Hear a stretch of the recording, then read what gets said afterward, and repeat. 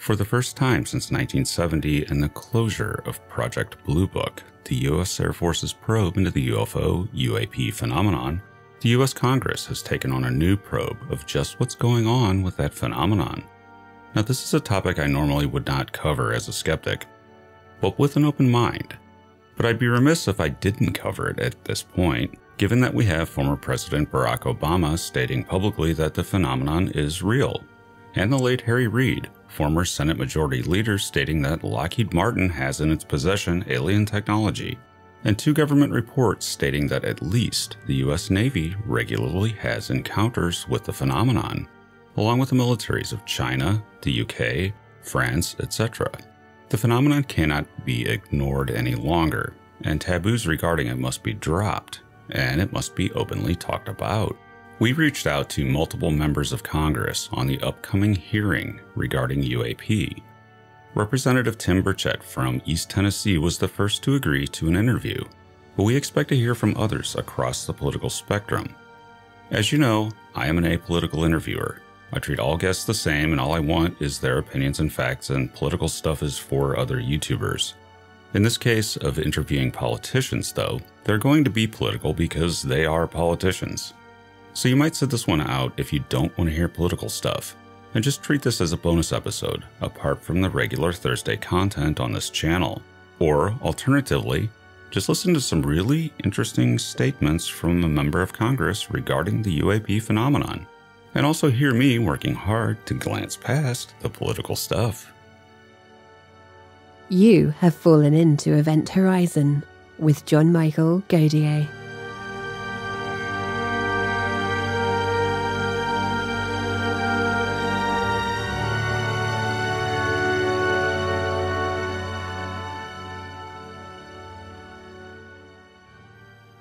Representative Tim Burchett, welcome to the program. Thank y'all for having me. It's an honor. Now, it has come to the attention of Congress for the first time in 50 years to actually take on the UAP phenomenon directly in a hearing. Now, this comes apparently from being unsatisfied with the Pentagon's report to Congress months ago regarding UAP.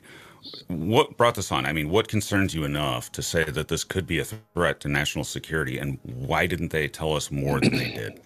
Well, I think it's a big cover-up. It's been a cover-up since before Roswell. I think there's been obviously proof that there is some kind of intelligence out there that can put things in the air and move them at rates of speed and change directions in manners that we're not accustomed to or could not survive.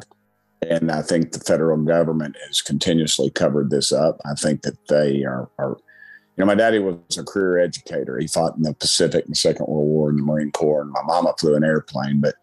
And they always had a saying, we always bring in the people in education to fix the problem that created the problem. Therefore, they're not going to fix the problem. They're just going to cover it up and move on. And that's exactly what the Pentagon, and as Eisenhower called it, the industrial war complex. I'm not sure how that translates now with all the technology we have, but the only reason you and I are talking about this, and the only reason there's a hearing is because it was leaked by some folks of some very compelling audio and video of Navy pilots, which are the best in the world, and they some interaction with some type of craft. I still prefer to call them UFOs. I think it's a distraction to change the name because, you hear a headline, UAP or whatever. I think that just further clouds the issue for the American public. But I think that they're not going to tell us what's going on. I think what they'll do in this hearing, just like the report, I believe the original report probably had some pretty interesting information and some pretty strong evidence of what's going on. And the released report was something that I could have written in the 5th grade.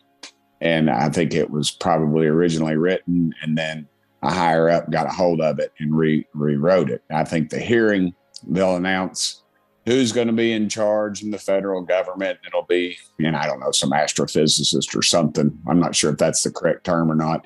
And I'm sure they're an honest, honorable person, and they will talk about things. They'll say that this, in fact, is something we don't understand and we're not capable of doing it. And everybody's going to ooh and ah. But they've been saying that for quite some time since this stuff was leaked. And that person, in all sincerity and their honesty, will probably not, they don't have the keys to the vault. They're not going to talk about reports that have been redacted upon redaction. They're just, you might as well have just put one word on a paper and surrounded it with whiteout, because these reports are a joke. They've, and I feel like they've continuously done this, and that's why people like me never get on intelligence committees. It would upset the norm and the way we are spending money right now. I mean, we just dropped $40 billion on Ukraine after $13 billion, and Russia's entire military budget for 2022 is only $60 billion. Yet we're spending $53 billion plus. And then we just passed another law that basically excused them of any debt in the world market. And who do you think will be taking on that debt? Probably the United States of America. And I submit to you, where's all that money going? And who can? And so you got to ask yourself, where's it going? And I'm sorry, I'm going down a little bit of a rabbit hole, but I think when you talk about Black Ops or Skunk Works, and I've talked to folks that possibly in the know about some of this, that's how it happens. You have bloated budgets, and you don't have, we're paying $5 million within this $40 billion Ukraine budget to pay somebody to monitor that money. Sorry, I got dogs. I love them very much. But they're probably on the attack of some spider or something. Quite okay. But we're spending $5 million to pay somebody to monitor that money, to monitor that $5 million. And I'd like to have that contract. So it's just you've got a huge problem. I think it needs to be addressed. You have some entity that can travel at will and at high rates of speed that we're not capable of, possibly underwater, and absolutely not emitting any vapor trail or showing any heat register, which means the front end, no friction, the rear end, no, there's no propulsion as we know it. So there's a lot of questions need to be answered. And I doubt that it's going to be answered in a hearing controlled by people who, well, maybe not Congress doesn't control it, but the people controlling the information are not going to release anything into the public venue. Now, as a member of Congress, you get to see stuff I don't. Now, have you seen anything that you found compelling, that's not public, that you said, wait a minute, this is a problem? So yeah, sure I have. But the trouble with everything is I have to be real careful, because one, is it national security? And two, is somebody feeding me a bunch of garbage? So I'm going to put something out because everything is leaked. There is no secrets really within Congress, and we're just sort of spoon fed what they can do. And a lot of folks are compromised, in my opinion. I think just like in business or anything else, you travel, you're at a bar, a good looking person walks up to you, and next thing you know, you're on footage, you're on film doing something that you really shouldn't be doing, or you're saying something that you shouldn't be saying. And then those groups, I just think people are compromised, and I just don't think you're going to get in any shape, form, or fashion anything out. Now, do you think that there is a problem with overclassification in the federal government, where things get classified that really have no business being classified, and that maybe this lies in that arena? Absolutely. And it's about control. I mean, Reagan touched on it, and I've talked about it, and then somebody said, well, Reagan said that, and I didn't really know it at the time, so it was kind of an original thought. But I said, what if we were to, as a people, the world, were to find out, hey, there is something, there are other beings out there, and maybe our focus would stop turning on the boogeyman overseas or across the border, and would and that whole military industrial complex, that investment that elected officials in Congress make 75% on a return on their investments, knowing which missiles which companies to buy because of which conflicts we're getting ready to get into before the average person knows. Maybe that would upset that little apple cart a little bit too much. And so there's a lot of factors in there. And I know people roll their eyes when they hear me saying this, but you just have to see and be around some of those people before you realize what the heck is going on. Now, do you think that within the federal government there's a stigma, meaning that people just don't want to talk about the issue? Oh, because it's 100 craziness. 100%. And they're going to, I know what they're going to say. They're Burchett and the Green Little Men or something. I was on a radio show the other day, and it was a national show. And I went on there open-minded, thinking I would talk about the issue. And then they started, talking about, how many times have you been probed? Have you been abducted? And all this stuff. That just, all they're trying to do is cloud the issue. And oddly enough, I was watching television last week in Washington in my office. I sleep in my office, technically not during the day, but I'm probably one of the poorest members of Congress. I told my wife the other day, after reading how much they reported we were worth, I said, we need to get my baseball card and comic book collection appraised so it can up my value. But I was watching television. I was watching the TV the other night, and sure enough, there was a thing, Roswell debunked or something. It was something I'd never seen before, and it was just and they kept showing people dressed up like aliens with dealy bobbers coming out of their head like antennas or something. And it's just, look, it's an attempt to, and that's what they'll do to folks like me. But I don't care. I'm sick of it. I'm sick of the cover up. I love a transparent government. They need to open the dadgum books. Clearly there are things that are of national defense and we can't disclose because the Russians could steal it or the Chinese could steal it. But, you can't turn over a rock in Washington, D.C. and there's not a spy up there. I mean, the Chinese know how many paper clips we use in the Longworth building. There's documented cases of them, of spies sleeping with congressmen, of Chinese spies being drivers for U.S. senators for years, documented. But now, so I question a lot of that. Sorry, I ramble a little bit, but I'm very concerned about this issue, and it needs to be brought forth. You're not the only one. We know that the Russians and Chinese also see these things. Absolutely. Yep. 100%. Now, what do we know about their programs and looking into this? Do you think that they, instead of leapfrogging us in technology, do you think that they could leapfrog us in knowledge on UAP? I think we're all about the same spot. I think we maybe know a little more because I think we've had some stuff longer than they have. This is just my thoughts. I think Putin is probably paranoid, and I go back to, if Putin had it, I'll go through my analogy. If Putin had it, his ego, he'd land a UFO on the front steps of the White House, get out bare chested, ride a unicorn over and wrestle Joe Biden, and get back in it and ride back to Russia. I mean, China, yeah, that would be amazing. I'd video that. But if China had it, they'd own us. China had it, they would own us. And if we had it, we would control the airspace.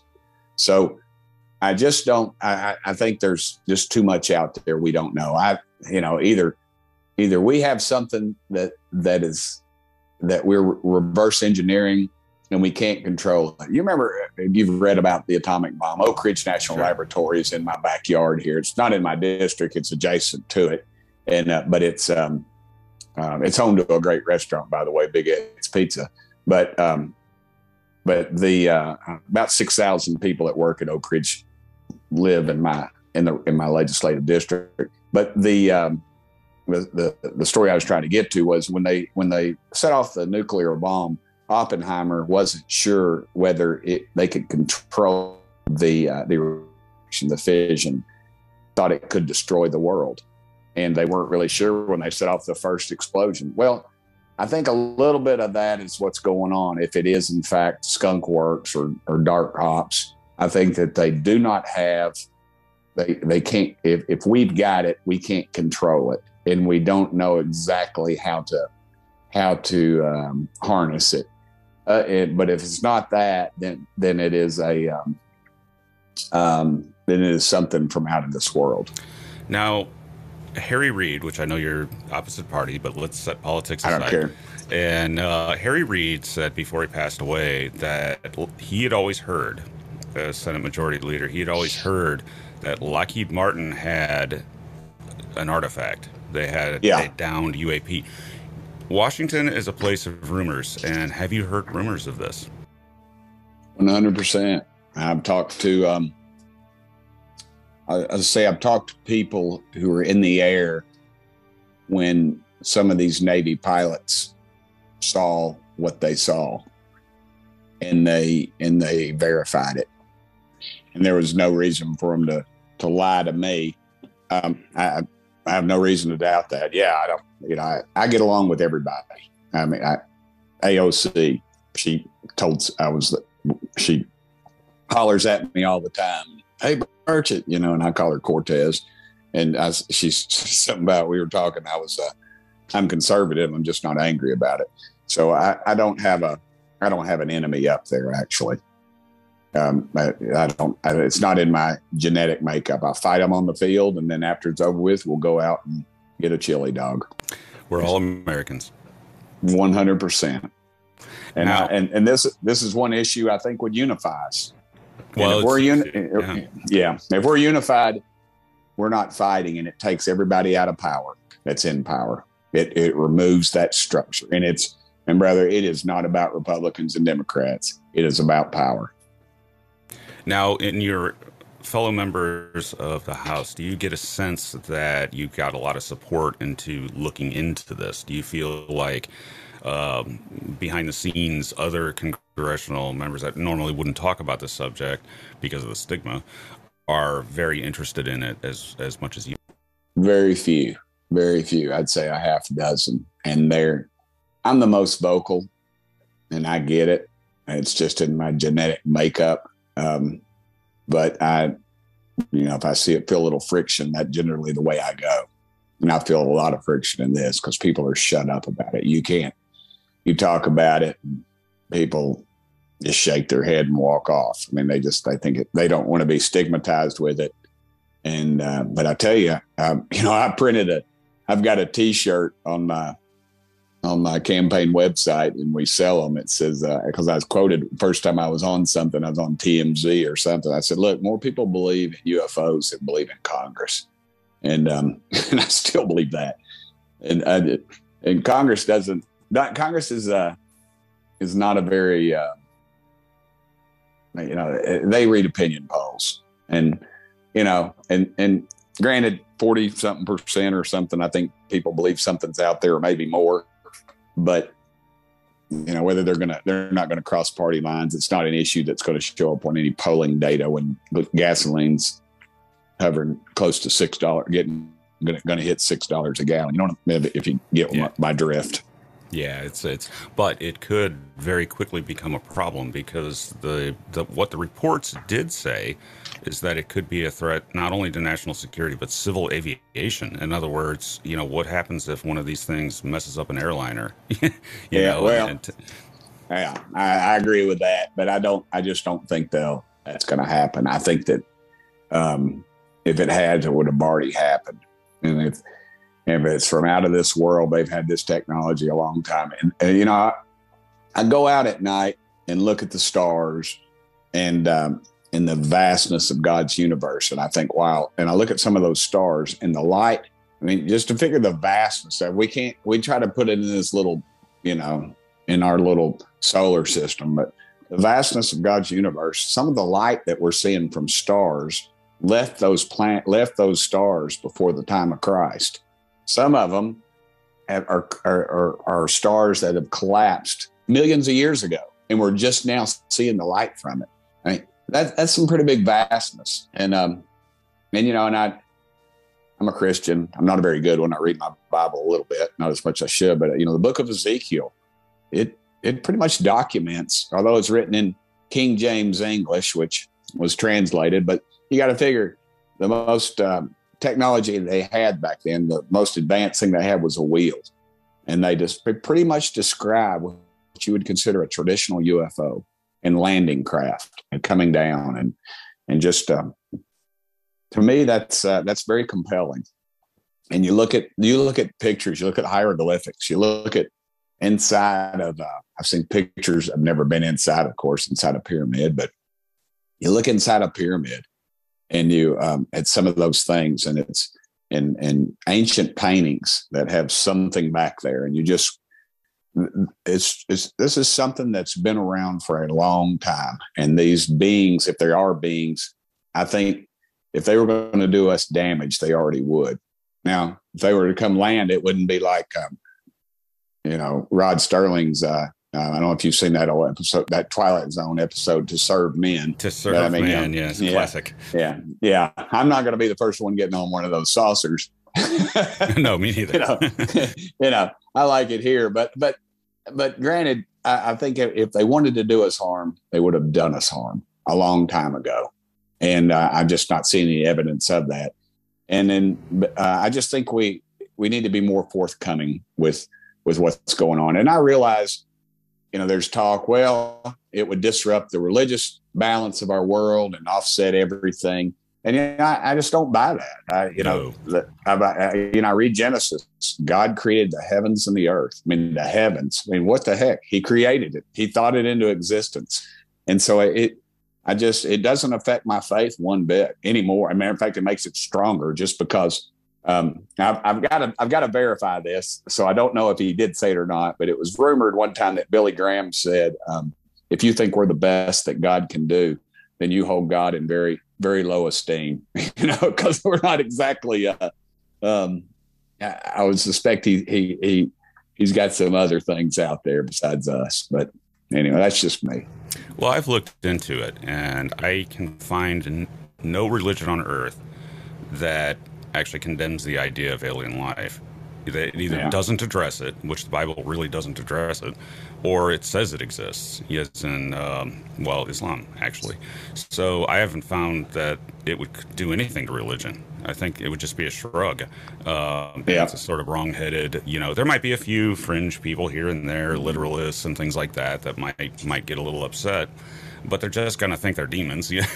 Well, I mean, the flat earthers and the rest of those. I mean, that was, back in, they did, whatever. I mean, I get it, but people didn't think there's anything that existed past the borders of their limited islands, or continents. Now, the hearing that's coming up Tuesday. Now, if it appears that you're getting stonewalled again by the representatives from the Pentagon, what can Congress do to go further? Well, I would hope at some point we would subpoena folks. There's enough out there. We could call in people and give them and give them some sort of freedom to talk without being prosecuted under the law. At some point, I would think that would be something. There's a legal term for that, and I should have looked it up before you and I talked. I have enough lawyer friends, but there is some sort of, they won't be convicted of a crime or anything, and I think we ought to allow that. We ought to allow people to come in and speak freely, and if they have to do it in a closed meeting, or if they have to do it behind they used to have mobsters come in and testify behind a screen that were squealing on their mob cohorts. But I just think at some point enough is enough. I think this is I just don't think this is going to do anything. I don't have any faith in Congress to do the right thing. And I just think they're just going to, they'll run us down a rabbit hole. Now, from what you've seen behind the scenes in classified briefings and things like that, that I don't get to see, do you think that this presents a grave threat to national security and that we would be making an enormous mistake by not looking into it, even to the tune of funding an investigation with $1 billion? Do you think it would be a huge mistake if we don't look into this deeply? I think it would be a huge mistake if we don't look into it. And we could look into it with these bloated budgets that we have right now. I mean, we're buying ships. And, the next war is it's not like December 7th, 1941, the Japanese bombed Pearl Harbor, and we have 6 months to ramp up. These wars are going to be fought. Trump was right. This Space Force thing with, the computer technology we have now, we can shut down energy complexes and other things. I just think, we could do it within the budgets. And we don't need to put a big price tag on it, because that would be the way they would surely kill it. They would kill it that way. It wouldn't get out. Nobody would do that. When we're sending $40 billion to Ukraine, we can't put $4 billion on a border wall. We got veterans out on the streets. The VA is a bureaucracy, endless bureaucracy. I mean, they do all this by design. I mean, it's just about power, and it's about control. It's about staying in control, and that's all they do. Continuously. Yeah, well, that's government, and I bet it works the same in every government on Earth. Almost 200 of them. Yep. Now, what about a personal probe into this? It's happened in the past, right? That members of Congress, and I'll actually point out Barry Goldwater on this, went and tried to personally find out what's going on with this thing that Lockheed Martin seems to have right now, or presuming it's the same thing, Roswell, whatever. And he met massive resistance in the Pentagon. Sure. Yeah. Yep. You're 100%. You got to have a president that's not compromised with the guts to do it. Clinton talked about it, and he joked about Roswell. He read some letter. Reagan talked about it. I thought Trump is about as close as you could get to it, but he's not there anymore. And it was just so big. The corruption was so big that there's just, you got to have somebody that's not compromised. And how do you get to the position of to be able to run for for president and not be almost always be compromised? It's got to be somebody like a Trump. I don't care if you like him or don't, but what I'm saying is he's got to be somebody that comes from out of the political spectrum, that doesn't care about, that isn't there. It's going to run one term and it's going to shake it up, because you just get these people that are embedded. And I come from Tennessee. I was in the state legislature, and a lobbyist told me one time, some guy kind of talked tough to him from the governor's office, this punk. And he said, after it was over with, his name was Tom Hensley. He was the Golden Goose, and he was smoking this big cigar, and he was a liquor lobbyist. Oddly enough, we were best friends, and I don't drink, and I never voted for liquor bills. I didn't vote for taxes on them either, so he liked me there. And he said, he pulled that cigar out of his mouth after that guy, and I thought, man, that guy just really dressed him down. He said, Burchett, he said, governors come and go, but the old goose, he'll be sitting right here. And you know what? The old goose is still there. And that was over 20 years ago. He rides around on a little scooter now up in Nashville. And it's the same with Washington. Those people, not so much the lobbyists, but the people that are in some of the lobbyists, some people that are ingrained, they and their line of thought. And then it's so compartmentalized. You bring new people in, people die, people move off, people come in on top of that. And then it's hard to crack into that. And you really just have to have access to the files and all the things, not the stuff that they'll bring out, the Project Bluebook stuff. But look at all those files that they've got that have all that information redacted. Looks like a piece of Swiss cheese. And they, that's the stuff you got to get to.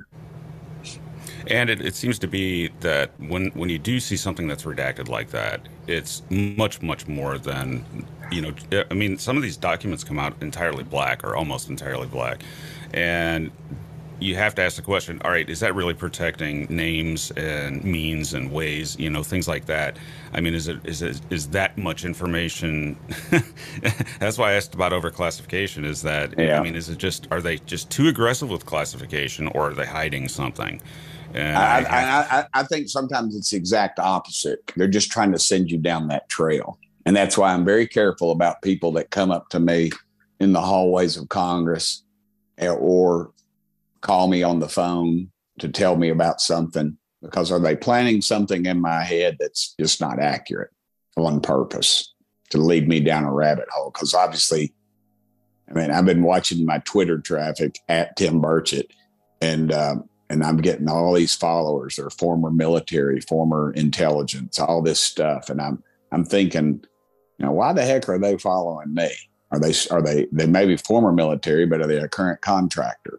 Are they? And so, I'm very cognizant of the fact that we've touched a nerve on this issue, but I also am cognizant of the fact that, and I'm very guilty of this. Domino's has an ad that used to say, "You want your pizza in 30 minutes or less." Well, Americans want their pizzas in 30 minutes or less, and that's about our attention span.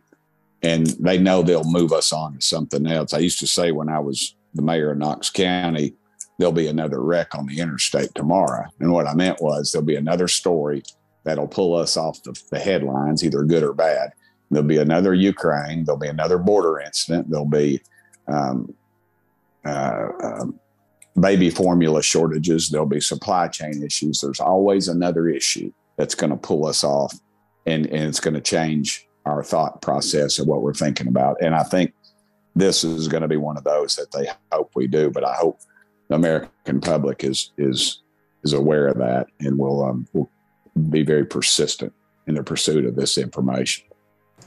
Do you think that it is possible that even at the presidential level, things are being hidden about this subject? In other words, have there been presidents that just simply weren't told what was actually going on? Absolutely. Absolutely. I truly believe that. I believe that. I mean, this president right now, it's not, I finally met him, I guess a little over a month ago. And long story short, we were at an event together at the same time, and I didn't want to walk out. Everybody, people walked out on Trump, and I thought, respect the office, don't have to respect the person. So I actually had an important phone call I had to get to, but I texted my offices and I said, scratch it, I'm going to stay here.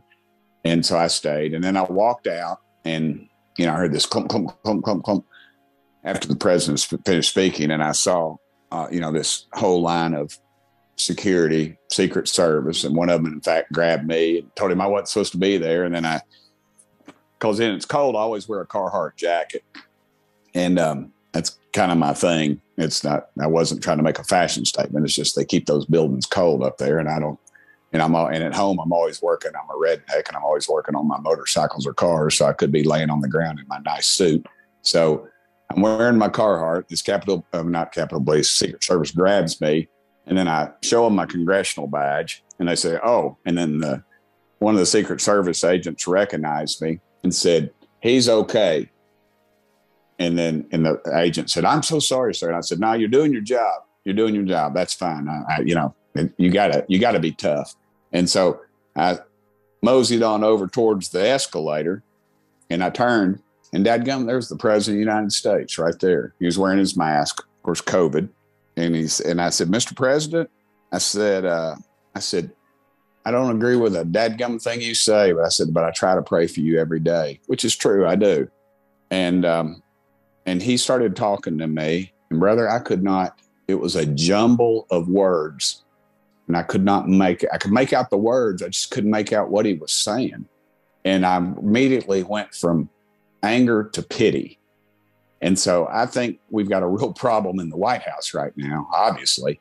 But also, I think you could tell him one thing today, and I'm not sure if he would know it tomorrow. And I think there's more in control over there than, I mean, the people weren't voting for him. They were just voting against Trump, the ones that voted for him.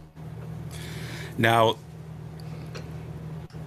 my last question for you gets into private initiatives to look into UAP, like the Galileo Project. I don't know if you're aware of it or not, but it's Harvard University and Dr. Avi Loeb to look into this. And one thing that could be of great use to them is the declassification of data sets from all of our various arrays of surveillance that we have, of which there are many.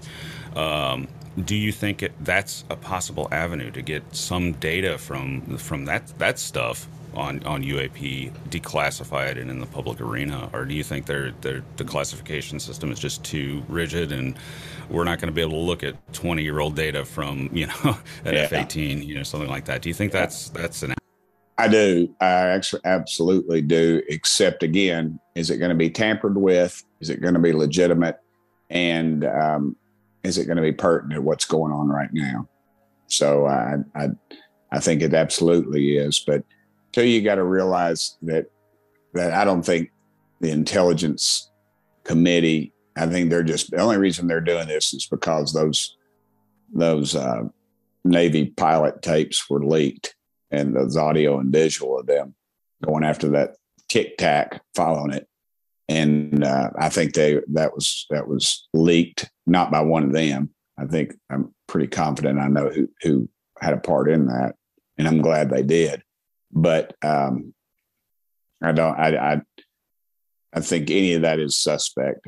That's been out. And anything that they release would be suspect. But if you could get a true virgin piece of material, I think that would be very advantageous. But then again, you got members of people that are investigating, don't care about it. They're just doing it because it's in the news, and they're going to make fun of people like me and you, and then they're going to go on and about their business.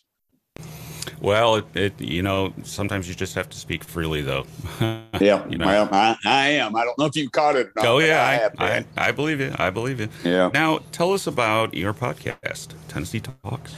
Yeah, well, it's just I go all over. I've had the former ambassador to Poland, his friend of mine, Victor Ash. I've had local people, some very local successful business people, and I just get different people from around now I'm getting people from around the country. I've had Ambassador to Taiwan. I've been able to get a lot of people since I'm in Congress. I serve on Foreign Affairs Committee, and it's a little more down home. I want people from Tennessee and two people now follow me from around the world, but because of this issue. But it's just, I want them to see what's going on in the world that I live in Washington. I want the rest of the world to see the world I live in East Tennessee, because East Tennessee is one of the greatest places in the world. People knock Tennesseans, but U-Haul, the moving van trailer service, they said that Tennessee is the most traffic to one-way state in the country, people moving to, and there's a reason. We have low taxes. People like to work. And East Tennessee is the only place in the world where people don't speak with an accent. So that works out pretty well. But and it's a great place to live. God has blessed us beyond belief. The creeks and streams and the woods and forests and stuff, and just the people. When people come here to work or they bring businesses here, I was Knox County mayor for 8 years. It's the third largest county in the state. And our best asset was the people, man. These guys have come from all over the country and all the world, frankly. They meet some old country boy, come up and shake his hand and give him 8 hours a day. And they took a lot of pride in that work, and they show up for work. And so East Tennessee is a great place. Our best asset is our people. And we've got some exceptional folks, and people are moving here in droves, and it's exciting, a little scary, but it's exciting.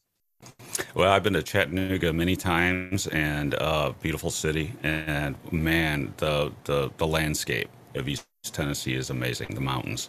Yeah. Not so amazing to drive through. Yeah. But It's because all you folks from out of town are blocking the traffic, man. yeah, exactly.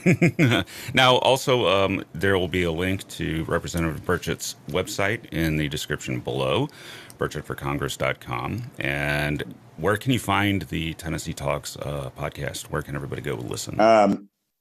Well, I'm not very educated on that, brother. I suspect you can find a link to it on my website. If you'll go to that, just Burchett, and so there's a link there, I believe. But you can follow me on Twitter at Tim Burchett. That's my cool one. I've got an official Congressman Burchett Twitter, but I don't really, that's the official stuff. It's me ranting and raving about what's going on in the world at Tim Burchett. That seems to be the one everybody at 55,000 people seem to follow pretty regular. So. All right, Representative, thank you for joining us today, and I wish you great luck, and tell us on Twitter what you find about this subject. Okay, brother, I will. And I hope that meeting Tuesday, I hope I'm incredibly wrong about that meeting on Tuesday. We shall see. Yes, sir. Thank you. Event Horizon and my channel are now available as a podcast on Apple Podcasts, Spotify, and YouTube memberships. Early ad-free episodes, bonus episodes, and sleep-focused content. Sign up now by clicking the links below to your platform of choice.